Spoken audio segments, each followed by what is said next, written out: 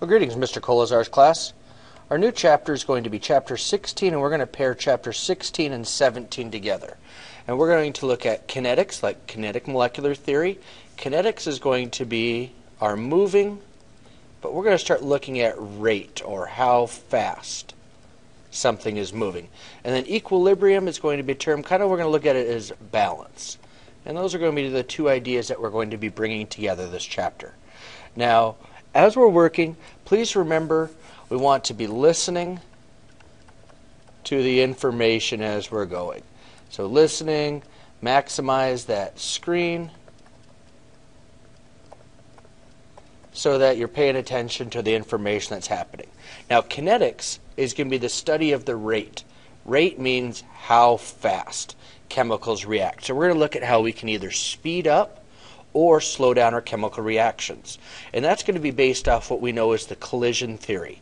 And collision theory, just as it says, particles must collide in order to react. Two things with it: they must collide with enough energy, and they must collide in the correct orientation. And those are the two things we're going to be focusing in on. So the two ideas with kinetics and making our chemical reactions occur: if they are not moving fast enough, we don't have enough energy, and their electron energy levels bounce off or they repel each other. So if they don't collide fast enough, we're not going to get a chemical reaction. We need the molecules hitting each other with enough energy where the electron orbitals will actually overlap with each other, and then we can have that chemical reaction begin to occur. So they must collide with enough energy.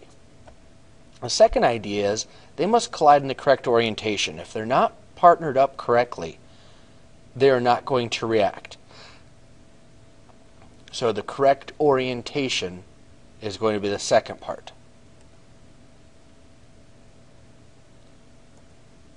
And they must collide with enough energy and in the correct orientation.